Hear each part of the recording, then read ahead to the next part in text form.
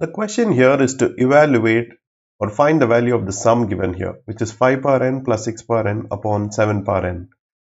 Let's understand a bit on geometric series before solving this. Let's take a geometric series which is given by 1 by 3, which is 0.3 recurring to the power 1 plus 0.333 to the power 2 plus 0.333 to the power 3 and so on. If we have to find the sum of this geometric series, then there is a condition which we can follow.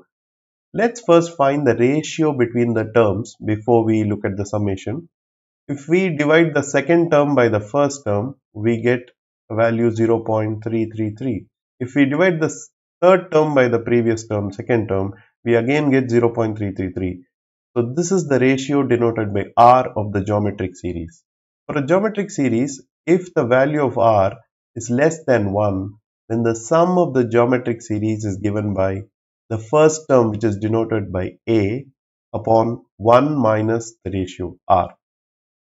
So in this case, the first term, if we have to evaluate this from n equals 0 to infinity, then the first term is nothing but 0.333, which is 1 by 3 in fractional terms. So 1 by 3 is the first term upon 1 minus r. The ratio is also 1 by 3. So this is 1 by 3 upon 2 by 3. So 1 by 3 upon 2 by 3, which is 1 by 3 times 3 by 2, which is half. 1 by 2 is the sum of this geometric series. Now let's use this to evaluate the question given here. Let's split this into two series. Let's take this as sum of n equals 0 to infinity 5 to the power n by upon 7 to the power n plus sum n equals 0 to infinity 6 power n upon 7 power n. Just split this into two fractions to keep it simple here.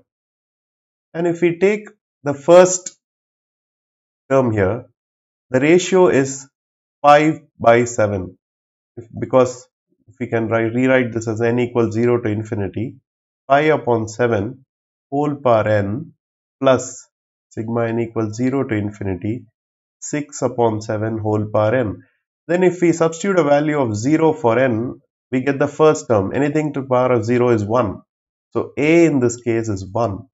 Similarly, for the second term, a is 1 and anything to the power of 0 is 1. So the first term will be 1. When we substitute 2 for the value of n here, we get a different value. But then we can also see that the ratio will be 5 upon 7, because the second term will be 5 upon 7 to the power 2, 5 upon 7 whole to the power 2. That when divided by 5 upon 7 will give you 5 upon 7. Similarly, the ratio here is 6 upon 7. Then using this formula here, the sum is a by 1 minus r, because both the values of r, if you see here, is less than 1. Both the values are less than 1. This is 5 upon 7 is less than 1, 6 upon 7 is less than 1. So the sum here will be first term upon 1 minus 5 by 7. Here the sum will be 1 upon 1 minus 6 upon 7. When we evaluate this, we'll get 1 upon 7 minus 5, 2 by 7, and this would become 1 upon 1 by 7. So let me write this here. This would become 7 upon 2, and this term would become 7. So when we add these two terms, we get the sum of this complete series here. 7 plus 3.5, which is 10.5. So the value of this entire, when we evaluate this entire sum, the answer is 10, 1 by 2.